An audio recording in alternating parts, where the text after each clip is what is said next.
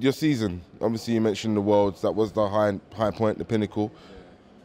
Do you play it back in your mind? Do you allow yourself to go back and revisit, your biggest achievement so far? Yeah, I look at it sometimes. I mean, when I watch back, I mean, it went so quickly. Like, just a week gone, it was gone. But to kind of look back and dwell on it and see my performances and watch my races and stuff and analyse them with Jonas and stuff, it's a good learning curve for me. It was a great experience. But I feel like now with me, I can't really rest in my laurels. It was a great thing to happen at such a young age, but I've got, championship next year, championship following year, God willing. I've got a long career ahead of me, so I've just got to keep that same level I had of commitment and work and just keep going. I mean, when I get older and retire, I can look back at everything, but I don't want to just rest and, get caught up in it. So, was there any point of the season that surprised you, surprised yourself? To be honest, I wouldn't say there wasn't too many surprises, but I feel like I just took each race as it came. Like, I didn't think about the occasion. I just said, right, this is a race. I know my model. I know what I've got to do that and then see the outcome. And each time I've, seized the race, because I've come from behind a lot of the races and stuff, I just kind of got confident in doing that. And I feel like it developed me to be fearless. So when it came to the World Champs, when I was behind, I wasn't scared, I wasn't nervous. I just thought, I've been here before, just keep relaxed, keep cautious, and it worked well for me, so I can't really complain.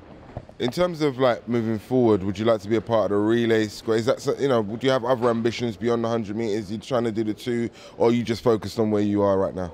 Definitely now. I mean, I got myself into the relay team this year. Slowly learning, I'm learning what it takes to, because people just think with relay it's just a case of who's the fastest gets in, but for me it's a lot of things. I'm learning batting skills, I'm learning that kind of thing, and there's a type 4 that we've got now, but I feel like I've got the speed to be in there. I've just got to show, the coaches and show Christian and the guys what I'm about, and I think definitely in the future I should be involved with the team, so I'm just doing both really. And you mentioned season on season on season, there's a competition, there's a major to target. I know that last year some of the people that were in your group, they focused more on the Diamond League. Is that something you're looking to do next year, or have you got your strategy in place? Talk to me a little bit about how 2018 goes. Well, 2018 for me, everyone's kind of asking about Commonwealth and that kind of thing, and I feel like the Commonwealth would be a great competition, but personally for me in my development, I wanted to kind of, get myself on the pro circuit, run a bit faster, because I feel like I've got to kind of be in those top races where the guys are running sub 10 and be in that environment for me to then do that. And that's probably the best place I can test myself to do that. So I think this year for me it's going to be a case of a lot of Diamond Leagues. The European Championships, obviously, that's in Germany.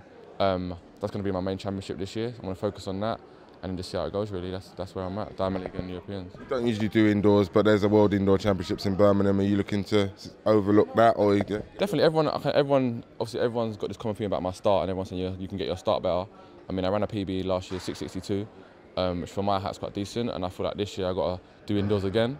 I want to race on the IAAF indoor tour, get a bit of experience there, see if I can get down to like the 6.5s if I can, and just if I run something that's really going to contend well for World Indoors, then I'll turn up at trials.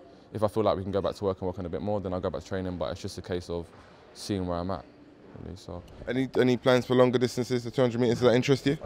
I'm open to ideas. I mean, next year would be a good year to practice a couple of events. I mean, I'm open to do 2. I'm open to do 4. It's just the training for it. That's all. So that's a different ball game. Did you say 4? Because I never threw that in the mix. You did. 4. Everyone always says I could be good at 4, but I've never really tested. I think I've just got to one day just have a blank mind and just say go for it and see what happens in it. So I'm gonna try it. All right, cool. Listen, if there was something that you want to tell us now and we'll revisit in November 2018, what would that be? Just watch your space, innit, and see. Just watch and see, man. We'll do that. Good luck, right? Thanks for your time.